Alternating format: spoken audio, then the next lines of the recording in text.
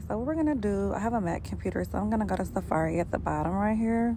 I'm gonna type in www.moviedb.org, and when it comes up, you can either browse down here for like what's on TV for rent in theaters or just streaming. You could just pick one over here, or you could just type in the poster that you're looking for, the movie poster that you're looking for. I'm just gonna type in Love Jones and see what pops up. Over here on the side right here is going to be all the ones for like movies, TV shows, and stuff like that. So right here, I'm just going to click media posters, and you can select what poster you want. I usually go for the ones with the 2000 by 3000 size. That's like the best size for me that I think. Once you get it on here, I'm just going to drag this down. You can either right click it and save it to your photos, or I'm going to just click it and pull it down to the bottom and save it to my photos. That's the easy way on a Mac computer. Right here, that's in my photos file. So there's the 3 that I already had. But if you don't have that, you could just, here's the way to get to it on your Mac computer. Just click Finder, go to Pictures, click your photos. Once you click it, it should be right in there. I just made a new file for USBs so it can be quicker for me to find the ones that are showing all my pictures. So there they are right there.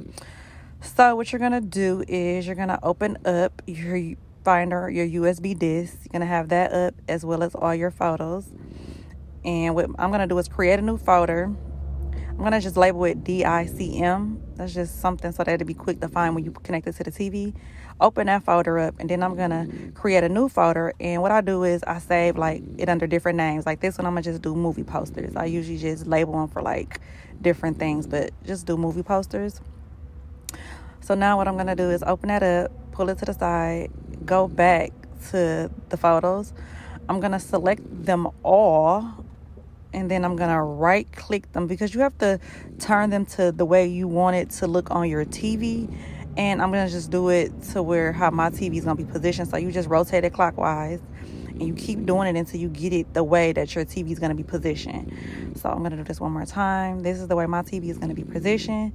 So what I'm going to do is just take them and just drag them over into that file over there. So now right now they're on my USB drive. So what I like to do is you could label them or you don't have to because you will see the pictures when you put them in. I'm just going to label the titles. Like for this one, I'm going to name it Love Jones. So you're going to see me just label this as Love Jones. And now right here, I'm going to just label this one. And now once that's labeled, I'm going to just finish up and you're pretty much done after this point. Then you just, log out. You want to eject the drive before just pulling it out. So eject the USB disk drive, and then that's pretty much it.